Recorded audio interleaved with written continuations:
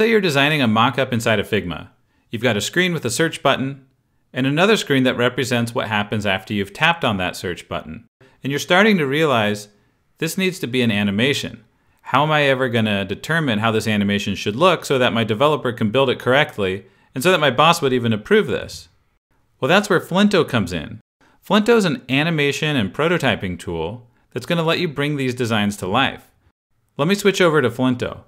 We've just added support for Figma documents, so you can import your Figma designs right into Flinto and start adding interactions and animations.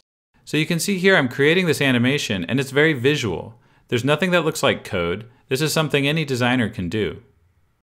The result is going to be a very smooth, realistic animation that you can test out on device.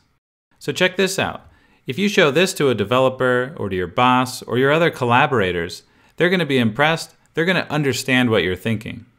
And you can do tons of other stuff in Flinto, like scroll-based animations. You can adjust easing curves. You can add gestures for direct manipulation swipes. You can add sound effects, all kinds of cool details. So we're really excited to launch Flinto 27 with Figma import. Download the 2-week free trial on flinto.com and check out our other videos on YouTube. We have over 100 tutorials to help you get started.